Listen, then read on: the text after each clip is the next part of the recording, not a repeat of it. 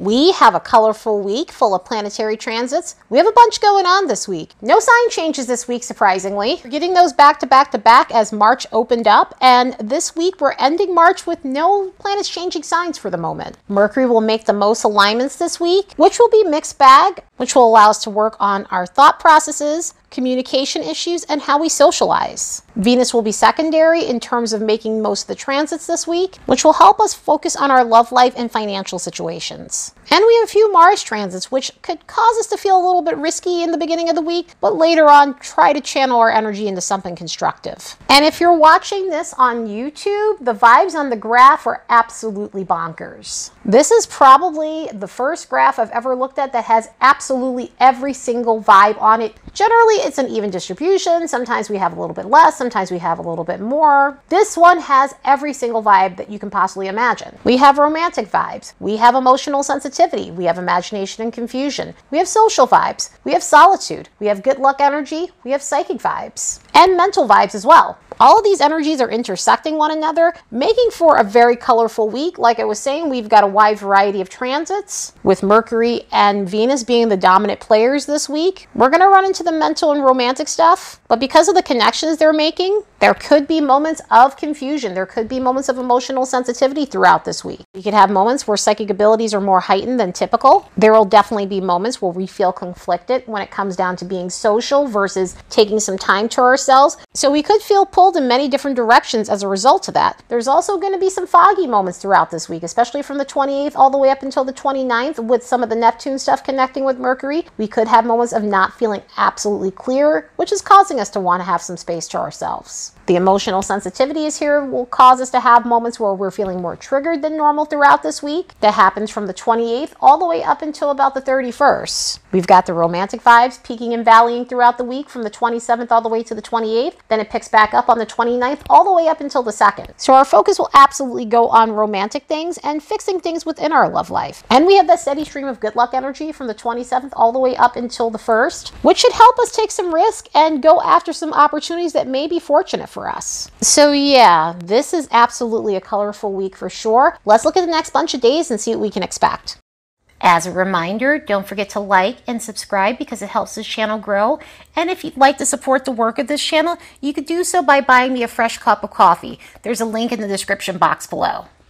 This week opens up with Mercury transits. Mercury is going to make a semisextile Uranus and a semisquare to Saturn. We've been getting this alignment over the last couple of weeks as Mercury is moving forward. The position that Mercury is in is separating from both of these planets. And before it does, we're going to get this semisextile from Uranus and we're going to get that semisquare with Saturn. But these two alignments can be edgy communication-wise. So this is why we're having some of those weird energies on the graph. So Monday could feel like a day where communication is a bit out of whack, especially with the Mercury semisextile Uranus situation. This could be one of those days where someone might be saying something shocking. This could be a day of saying the thing that nobody else will say and it makes everybody else uncomfortable, because a lot of the times that's what happens with Mercury and Uranus situations. It's sometimes it's okay, sometimes it's welcome, sometimes it's not welcome. This is one of those situations where that saying that thing may not be welcome. People may not be as receptive to it as you would like. So it may not go so smoothly. This is also one of those alignments where communication comes at a surprise, meaning basically sometimes we get surprise, shocking communication from people. A lot of the times when it's a harder alignment, it's people that we generally don't really want to talk to for whatever reason. It doesn't have to be chaotic or dramatic. It could just be that we may not be in the mood to deal with that person's energy at the moment. So this could make the air uncomfortable. On top of that, you've got Mercury making that semisquare with Saturn, and this is prompting that need to be alone with your thoughts. This is prompting that need to have some space from other people. Sometimes you just don't want to talk to people, and then you got that Mercury-Uranus situation going on. So this could be a day where you're really just wanting to stick to yourself. This could be a day where you're feeling like you need to process your own thoughts and your feelings and emotions, and it's not necessarily working out the way you'd like it to, because instead of focusing on the positive, your mind might be leaning towards the negative more than anything. Also, communication-wise, this could be a day where if we're reaching out to other people, they may have an icy tone,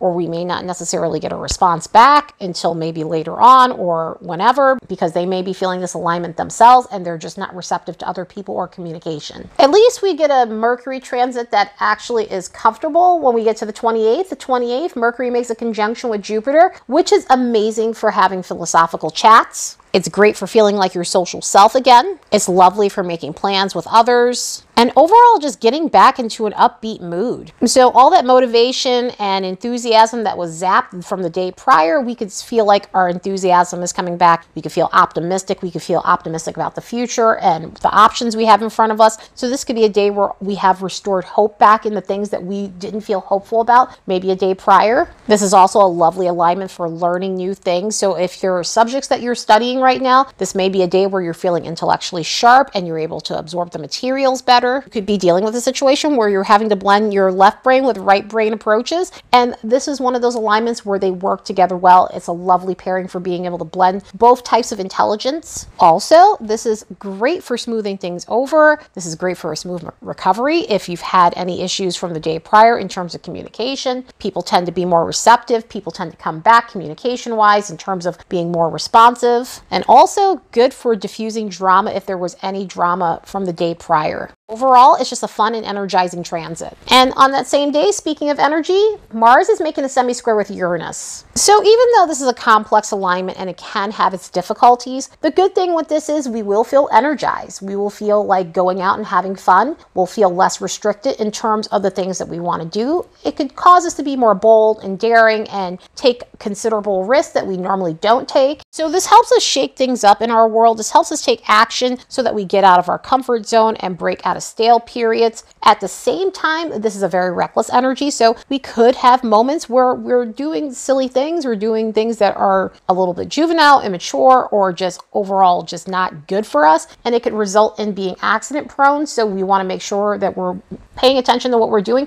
There's a clumsy air to this because it's very impulsive and we tend to rush in as a result. Also, we could be bored and it could cause us to be somewhat disruptive. This could also be disruptive in terms of temperament, and tempers can come out in a very shocking way within this energy. So it's something else that we have to be aware of when this is popping up. Hopefully the Mercury stuff, the Mercury Jupiter stuff is helping us get through the day, but because it's such an enthusiastic vibe and this in itself is high octane as fuck, we could have a day where we're a little bit more loose than normal. But have fun and just be mindful of doing things that are just out of control. On the 29th, Venus is going to make a semi-sextile with Chiron. So a Venus-Chiron alignment like this shows us the importance of not breaking our own hearts. In other words, there could be things that we're doing that's causing us a lot of pain, love life-wise, financially, or career-wise. And so this gives us that nudge needed to start working through those things, working on healing those things so that we're not putting ourselves in these positions where we're chronically disappointed, chronically sad because either we're pouring our energy into a toxic relationship that's not giving us anything back. There's no return on investment within this relationship. Be repeating cycles when it comes down to the way we spend our money that's causing a lot of havoc and a lot of stress on us that we absolutely need to heal. Or it could be a situation with a job where we're not happy, but we're putting ourselves through it. And obviously you can't just leave jobs. You have to do what you have to do. You have to pay your bills. You have to do all of that. At the same time, we might not be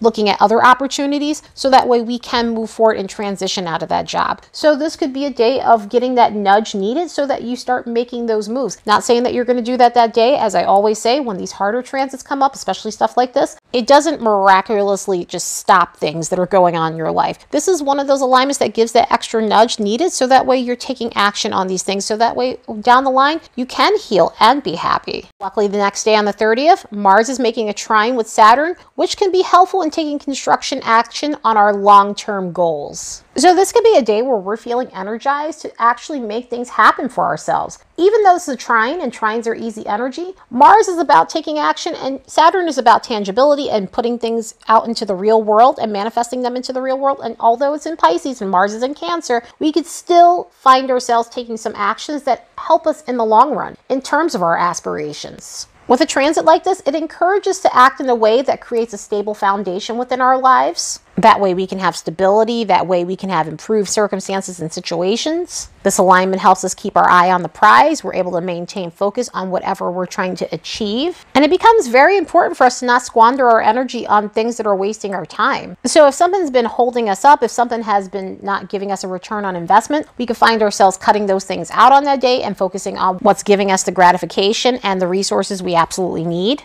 And not like instant gratification. Gratification from working really hard on something and you're starting to see the fruits of your labor. And under this influence, we can feel like we're pushing through obstacles and seeing a victory on the things that we've tried to achieve. The 30th continues to be the day that keeps on giving with a Venus-Uranus conjunction. Venus is going to conjunct Uranus, and this is going to be amazing for shaking things up in our love lives on a healthy level and also financial situations. So if you've been looking for a healthy way to get out of a rut when it comes down to your romantic life, your financial situations, or anything to do with your self-worth, anything to do with self-esteem, anything to do with resources, this alignment is excellent for helping with that. Love life wise, if you've been in a rut, this is great for initiating something that gets you out of that and gets you moving again, gets you putting yourself out there again. This could be excellent for meeting someone you suddenly have a connection with, or opening your options up and looking at the alternatives in your love life, going after people that you normally don't go after if you're single, or coming to a conclusion that you're just going to be fun and hang loose in your love life, and whatever happens, happens. Maybe you might come to a conclusion that you're not wanting to be attached to anyone and you just want to have fun and meet new people. For those in a committed union, this could be a time where you are finding adventurous things to do with one another.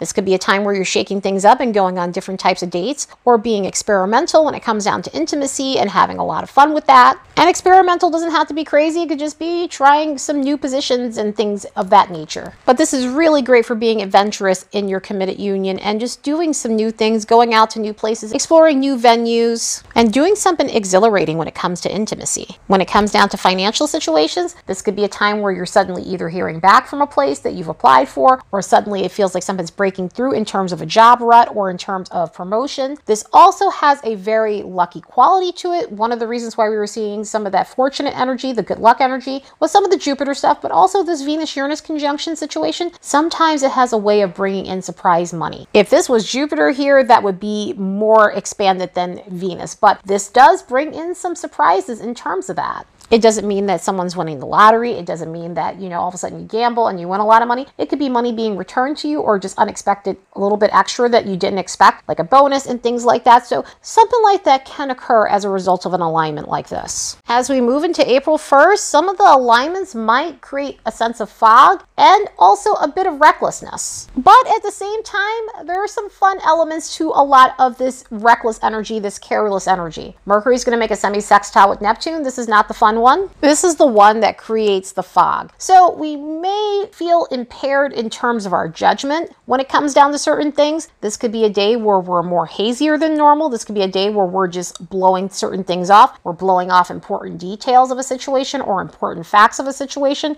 because we're just wanting to have fun and ignore the serious stuff that might be occurring around us. So even if something's inconvenient, try not to ignore it, because it could be something important that we need to deal with, need to address. It could deal with people, meaning it could deal with people that we shouldn't be giving the benefit of the doubt to because we can't be bothered with either using our discretion and things like that. So it can be problematic as a result. On top of that, Venus is going to be in a semi-square with Mars, which this is great and it's fun romantically. This is great for having intimacy that's off the charts. This is great for having makeup sex. This is great for seeking thrills and enjoying yourself and being social, but it can also be quite dramatic relationship wise. So if you're in a healthy relationship, yeah, this may rev up a little bit of drama, but not too much. If you're in an unhealthy situation, this can rev up the dysfunction in that situation and bring out the more toxic attributes of that relationship. If you're not in a relationship, you could be in thrill seeking mode and meeting new people, which is fun and perfectly fine. At the same time, with that Mercury semisextile Neptune situation, you want to make sure you're paying attention to someone's intention and you're not missing any cues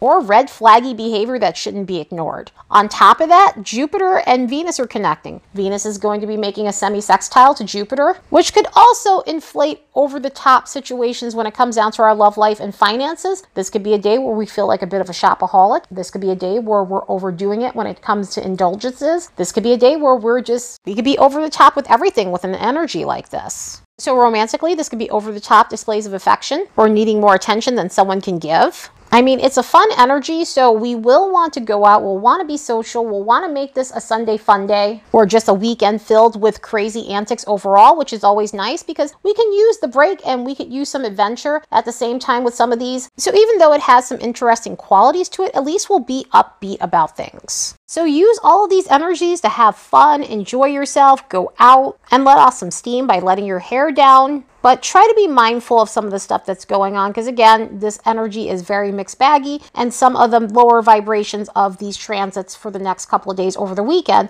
can lead to stressful situations when they're not paid attention to. Anyway, I hope you all have the best week ever. Later, and see you in the next episode.